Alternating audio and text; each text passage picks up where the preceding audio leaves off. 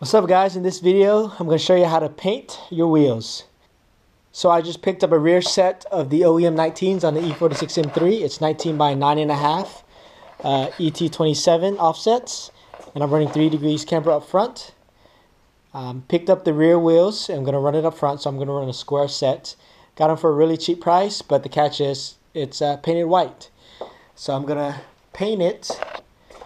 But I'm also going to paint the rears too, because the rears are pretty scratched up. But I'm going to go with a bronze color.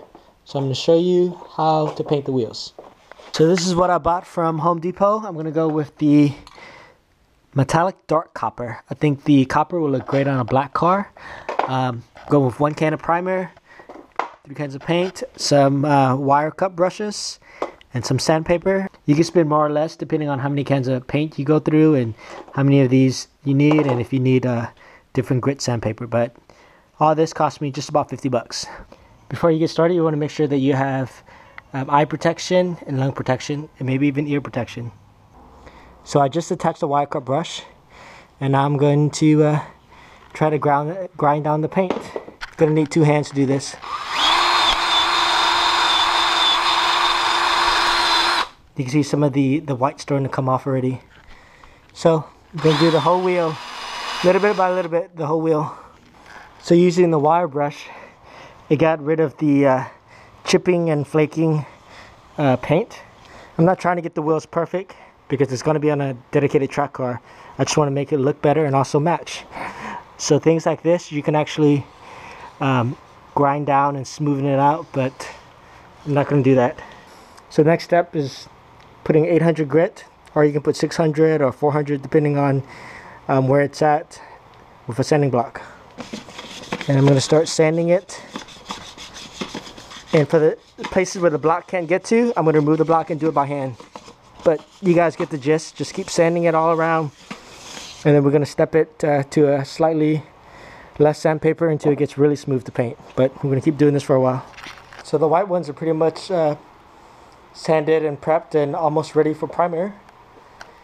And the non-painted one, as you can see, a close-up look, the wheels are pretty much scraped up, spotty, dirty, bad condition. Here's one of the wheels that I already hit with the wire brush. That's kind of cool. It looks like brushed aluminum. Then I'm going to hit it with some 800 and 1000 grit sandpaper before I start to primer and then paint it. So I just use acetone to clean the wheels, and I put index cards all around it, and I'm going to begin to primer it and then paint it. So I have my fans set up to make sure I have ventilation, and I'm going to use the primer, really light coat.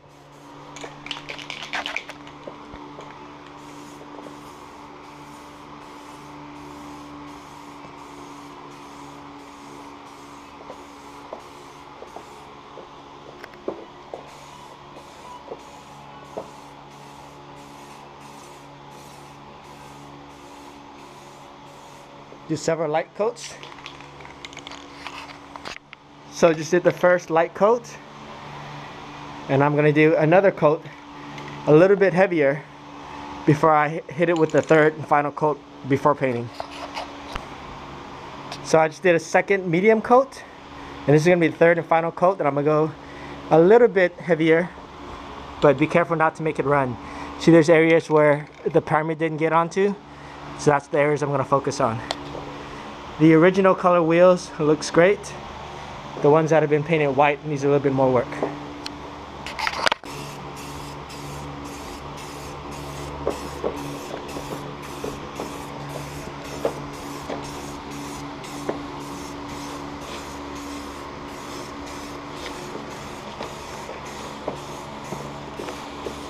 Walk around the wheel to hit, make sure you hit every angle. So just finished putting on the primer, 3 coats. 1 can was just the perfect amount. So I'm going to give it a few minutes to dry before I paint it. Now I'm ready to do the metallic dark copper paint. I'm going to do the same thing.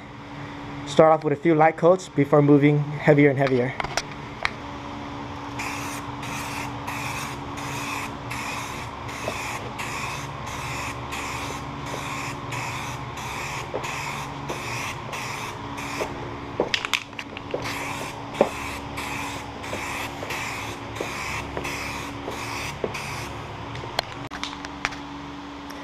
After one light coat, the wheels look pretty good. Now I'm gonna do another light to medium coat, be sure to walk around the wheel to make sure you hit every angle.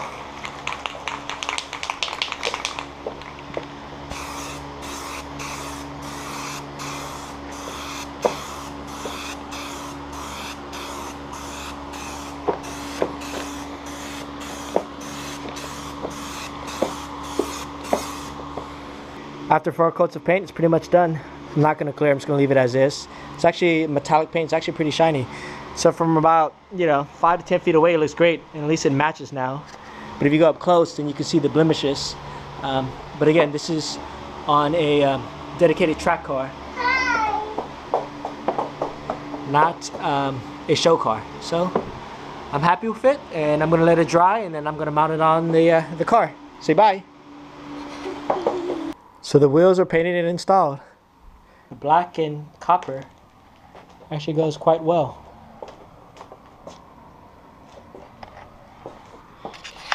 Hope you enjoyed the video. Thanks for watching.